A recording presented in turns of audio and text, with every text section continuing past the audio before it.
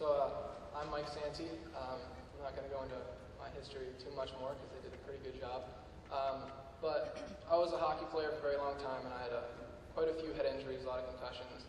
But I just want to say it's an honor to be here, and I'm very thankful that all of you are here taking an interest in a very important issue, as was said earlier.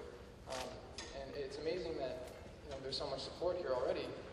Figure skating isn't one of those sports you think about when you watch the news. You see football, you see hockey, you see boxing, these big sports that are contact sports that get a lot of the attention for concussions. But having been a former figure skater, and I've spoken with a couple of my dad's students who have dealt with concussions, it's an issue in figure skating as well. So it's great that you guys are all here.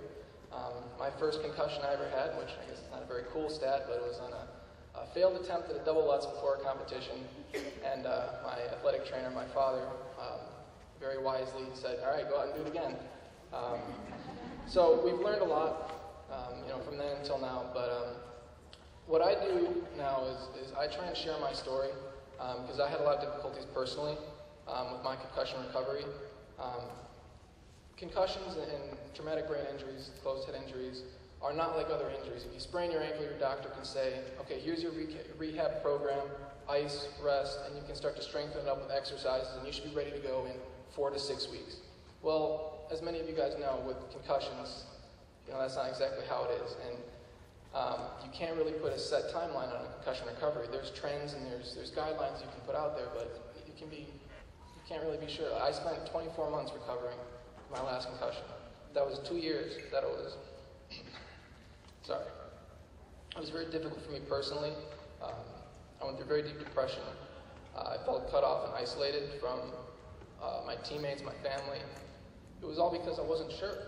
It felt like I was never going to get better, and progress was slow, and when progress would happen, it felt like it was immediately cut short by another relapse or a setback or some other symptom that came on. And going through that, you feel very isolated, you feel very alone. And it's not something I think anyone should ever have to go through alone. And we realized that as we're learning a lot more about the medical side of concussions, which is great, there wasn't a lot of resources out there for the emotional side for athletes going through these types of things, because concussions are what are known as invisible injuries most of the time. There's no visible signs of trauma when you're hanging out with your friends or your family or coaches. To the outward observer, you just look normal, but inside you're not. And it's really tough to deal with because sometimes your support system, your support group doesn't really know how to treat you differently, or they don't really see that you can't do the same things. You're limited with what you can do. Maybe your friends want to go out and see a movie and you would really love to do that, but you can't because sitting in a movie theater with the noise and the lights really brings on your symptoms.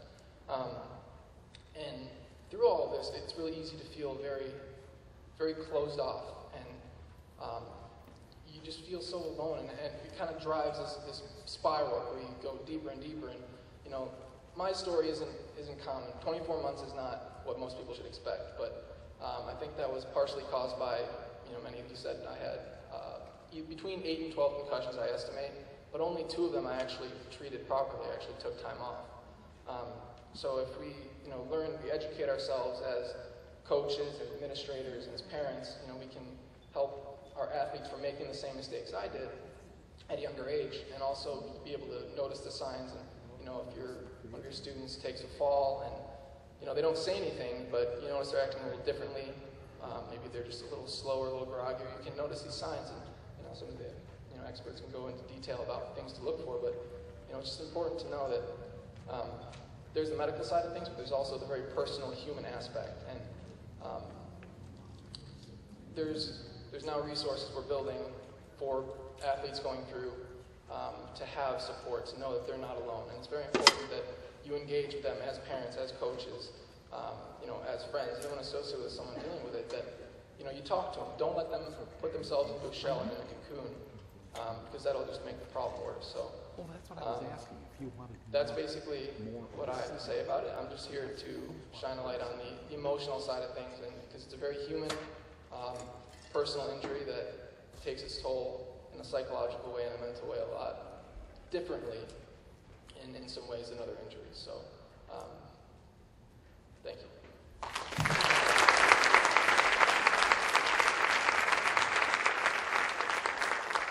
And we do want to take your